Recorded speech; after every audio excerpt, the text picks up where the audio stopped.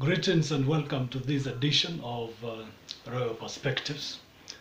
And this season we are focusing on becoming a better man because we feel convinced that in our daily lives there are a number of things that we can do to make sure that we improve on the kind of people that we are.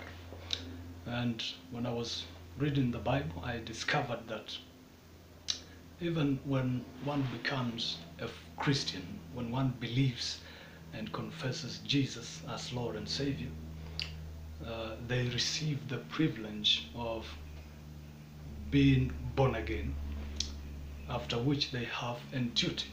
So after receiving the privilege follows a duty to participate and to do one's part in the process of growth. And so I felt that I would want to share with us this amazing truth that we need to be deliberate and intentional in becoming better people.